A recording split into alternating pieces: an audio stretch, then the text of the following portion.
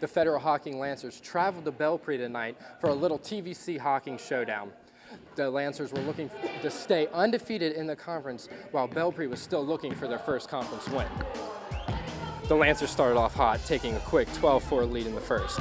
But after Belpre's coach, Jordan Thornhill, called a timeout, the Eagles upped the defensive pressure, forcing the Lancers into 13 first-half turnovers en route to a 21-4 run that spanned over 8 minutes. The Golden Eagles took a 26-21 lead at the half.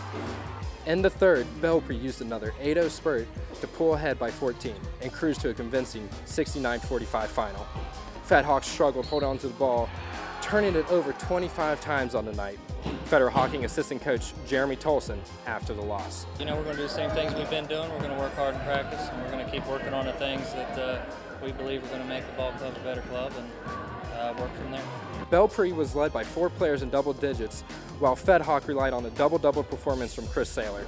Belpre improves to 2-2 on the season, while Fed Hawk drops to 2-2 on the season. Be sure to check out our website nightly for recaps and standings. But for next time, I'm out of here in Belpre. Be heroic.